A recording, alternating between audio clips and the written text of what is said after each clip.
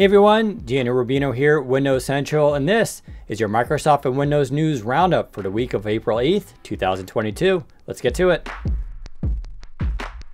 Alright, first up, happy birthday Windows 3.1.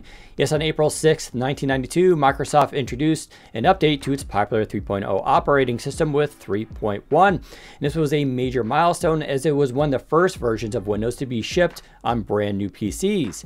You see, up until that point, you used to buy the PC and then you would go and buy the operating system because there were quite a few at the time. Well, this all changed with 3.1 as makers started putting 3.1 preloaded, and that was a game changer for Microsoft as it meant more people were buying Windows PCs. It also introduced two of the biggest time wasters in the world, aka Minesweeper and Solitaire, two games which I still don't know how to play. Yeah, I just admitted that on the internet. I've never actually really tried to play them. They just weren't my cup of tea. We all know 3D Pinball, which came later, was the real time waster. Other features included true type fonts, which was also a big deal, and the introduction of Control-C and Control-V, two features that you live and die by if you use Windows every day. Anyways, happy birthday Windows 3.1. Let me know in the comments what was the first version of Windows you used. All right, next up is Journal, a Microsoft Garage project, which is getting a new name. It's now just known as Microsoft Journal, which of course makes more sense, but it's also because the app has now graduated from a side project / research app to a full-fledged app. Microsoft learned a lot, it says, from how people were using it, including the fact that people imported PDFs a lot into the app itself. Now, the app has a really nice looking Windows 11 design. It also has AI to power it for help in selection and usage of the app. And overall, it seems to be quite popular. In fact, Microsoft will be pinning it to the pen menu in future versions of Windows, specifically Windows 11 22H2. In fact, if you get the new Windows 11 dev or beta builds, you will see it there. Anyways, it looks like a really nice app, and we like to continue to see Microsoft focusing on pen and inking in its devices. You can, of course, just go download it from the store if you want it today on any device that supports pen and inking. All right, next up, did you know Microsoft actually held an event this week? It was called Windows Powers the Future of Hybrid Work, and it was an opportunity for Microsoft to highlight what it was working on Windows 11 for business and enterprises. So there wasn't a lot of consumer stuff here, although there are some interesting bits. One of those will be Tabs and File Explorer, which I know what you're saying. We saw that earlier a few weeks ago. In fact, we have a full video showing how it all works. While that is true, Microsoft actually never announced or even acknowledged that feature at the time, but instead they announced it here. So that means it's official, it is coming, we just don't have an ETA on it. Other features we're showing off were contextual suggestions, which is kind of neat. It's basically AI weaved throughout the operating system that will give you tips and ideas based on what you're doing. And another feature was video calls and specifically how to make them better.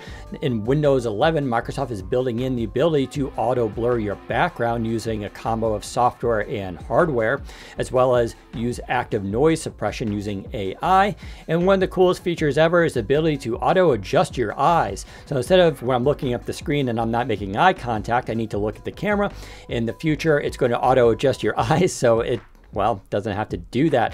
If you think that's weird, well, Apple does some of this on its devices already, and in fact, the Surface Pro X already does this too. Now, you do need an NPU to take advantage of this, but don't worry if you don't, as a lot of OEMs are already kind of building this out. In fact, the new Lenovo, Dell, and HP laptops all have solutions doing this kind of stuff, which is kind of nice, and it does make your life much easier. Now, if you need more information about this event, including the complete recap, our own Zach Bowden has that article up on Windows Central. We'll have the link below. Go check it out for all the announcements. All right, what if I told you can have a full Windows 11 desktop PC for just $230? Technically, it's true. Yes, the new Dot 1 is a mini PC that is now available. It starts at $230 and it's from a company that has arguably the worst name I've ever heard of. In fact, I won't even try and pronounce it, but still, let's focus on the device. So it's powered by a Qualcomm Snapdragon 7C Windows on ARM processor. So yeah, performance won't be the best, but you can get up to 8 gigs of RAM and 256 gigs of storage, which is kind of nice.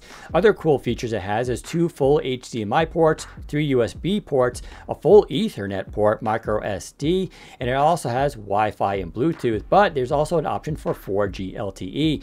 That maxed out version is still just $309, which is not too bad, as it gives a lot of flexibility for those who need to test Windows on ARM apps during development. It's also just a fun thing to have if you need a tiny PC with not the world's best performance, but just for doing the basics in Windows 11. Now, I should point out, while it does ship with Windows 11, it's an unlicensed copy, which means you got to either bring your own key or you got to buy one through Microsoft or the company itself, which is usually an extra $100 or so. So just keep that in mind. All right, in our final story, Microsoft Edge. According to StatCounter, it is now the #2 desktop browser in the world. I said desktop, not mobile, of course. Now, it just beat out Apple's Safari, which had been running neck and neck with for the last few months, so this isn't too surprising. Although perhaps the bigger story is Google Chrome, which now sits at 67.29% of the market share.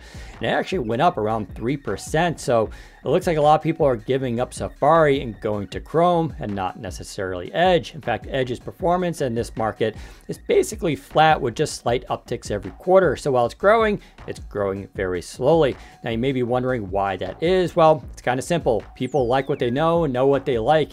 If you use Google Chrome, well, it's going to be very hard to get people to switch over to Edge, no matter how much better it may be. The fact is, people will just get locked into their browsers because that's where all their passwords and browsing history is. Even though you can transfer those things over, people still like the look and feel of a browser and find it disorientating when they switch to a new one. Not to mention, a lot of people have both Chrome on their phones and their desktop browser, which means they get that syncing ability.